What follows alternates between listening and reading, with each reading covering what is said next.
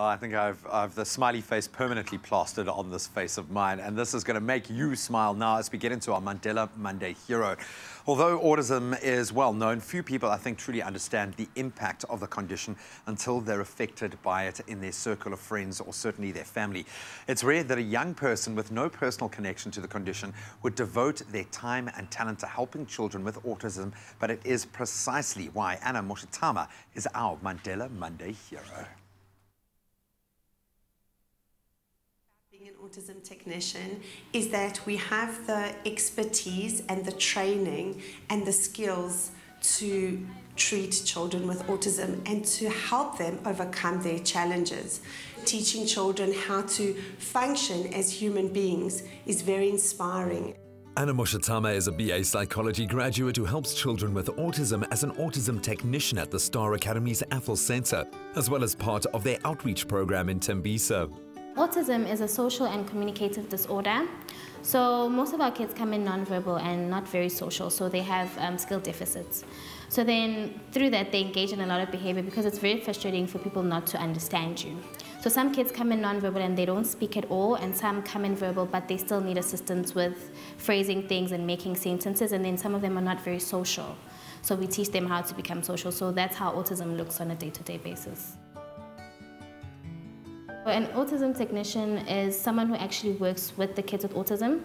So at the Star Academy, we are board certified autism technicians. So we are trained to manage behavior and then teach our kids skills, like the deficits that they have. We teach them skills and we replace their behavior with appropriate behavior. This caring young woman also played a role in starting the Tembisa Outreach Project, which raises awareness and offers practical support to families. I help facilitate a Tembisa Outreach support group with the psychologists at Tembisa Hospital. Mainly we just try to do a lot of parent training for the parents whose kids are not in the program because they're not getting any assistance at all since they're not in the program. And then also with the parents that are in the program, they also give out information to the other parents just to help them out. There are a lot of challenges because there's a lack of resources, especially in South Africa. So especially with the outreach project, we're struggling with finding space because we have a lot of kids on a waiting list. So I'd say that's the biggest challenge, especially with our outreach project, resources, lack of resources. The Star Academy is an academy that provides education programs to children on the autism spectrum. Star Academy works with children from the ages of 17 months to 17 years old. We cater for children across the autism spectrum. The parents in Tembisa have been given the opportunity to send their children to a top facility that is providing them with free ABA programs on a daily basis.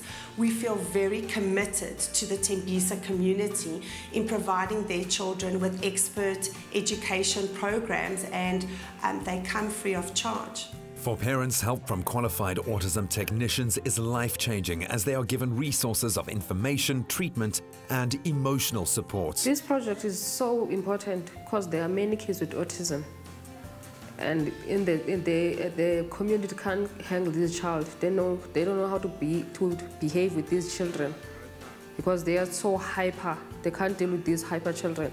But now with this Star Academy, he's great, and other kids want to get in the school also. For me, it's amazing to actually help people from my own community, because a lot of people tend to forget, like when they start working and they start doing things for themselves, they actually kind of forget where they come from.